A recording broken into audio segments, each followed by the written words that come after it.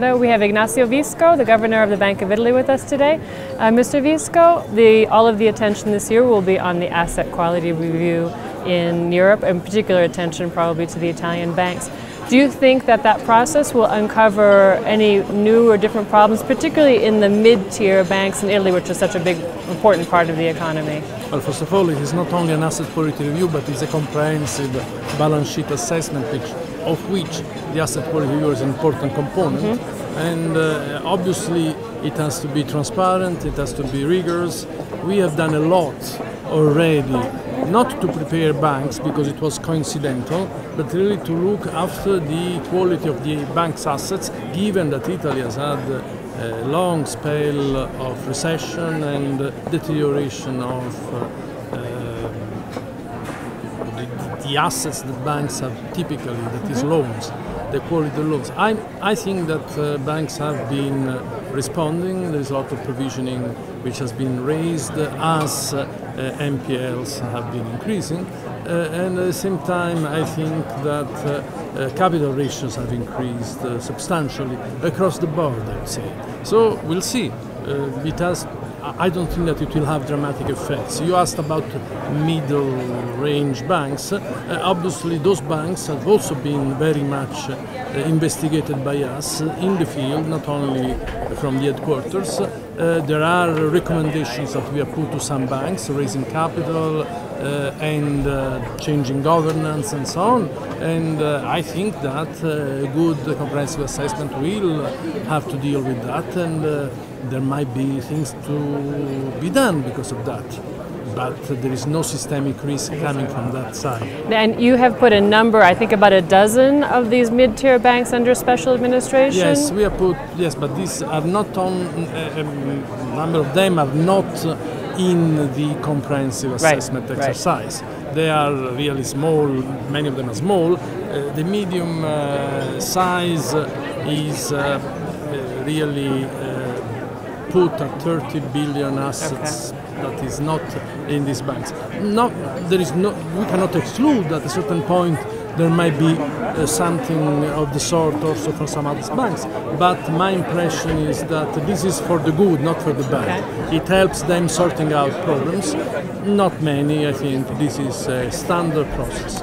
How soon could we have? There are inspections ongoing. Could there be more news on that in the course of the spring? Inspections are going. There will be more inspections going on the 15 banks that are part of the exercise. Yep. And then there are standard examinations, inspections, so on going on in the other banks. We have also asked for to consider some aggregation, because I think a response is clearly to dispose of the assets that you don't need. Another is to raise capital in the market. The third is to reduce costs that can be reduced. And the fourth is really to aggregate with others, provided that this is improving the governance and not adding one problem to another problem. In fact, I mean, many people expect the asset quality review to produce or to encourage a consolidation of the Italian banks. And the question of whether foreign banks could come or not, some people say as soon as the second half of this year. What do you see, and what is your opinion about foreign banks coming in and taking over Italian banks? First of all, I mean, many people, I don't know, but it is not a system that really needs a complete overhaul. Okay. Secondly, we have two large banks, three more important banks. There is Monte dei Paschi, which is getting out of a critical condition, which is really not much to do with the quality of the assets. It had to the loans. It had to do with problems in the way the balance sheets were treated. The important thing is this is an open market.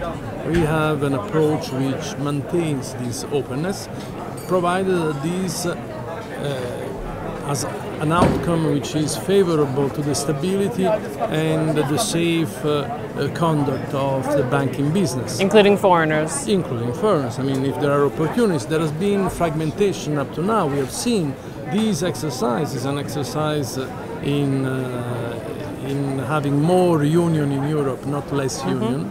And at the same time, as banks come, there are banks that can go. I mean, this is so I don't see a particular problem on that side. Obviously, we also have to understand that one issue is control of a bank by the bank, another is participation in the bank capital of institutional investors that are located in various countries. So we'll see.